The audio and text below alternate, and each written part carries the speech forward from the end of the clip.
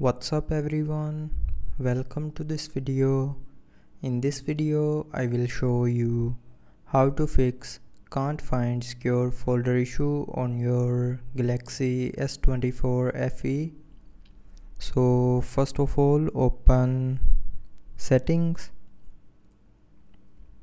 Now in settings, scroll down and here tap on security and privacy. Now in security and privacy, scroll down and tap on more security settings. Now in more security settings, scroll down.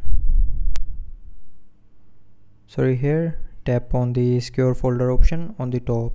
So by default the secure folder is not installed in your phone. You have to tap on this option to set up secure folder. So when you will tap on this option first time, it will show a option of continue.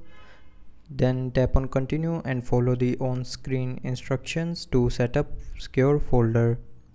And after setting up secure folder, if you still can't find the secure folder in the app screen or home screen, then here you will see a add secure folder to app screen button. Tap on this button to turn it on, and after turning on this button, the secure folder will be available in the app screen. So that's how you can fix can't find secure folder in Galaxy S24 FE. So I hope you liked the video. Thanks for watching.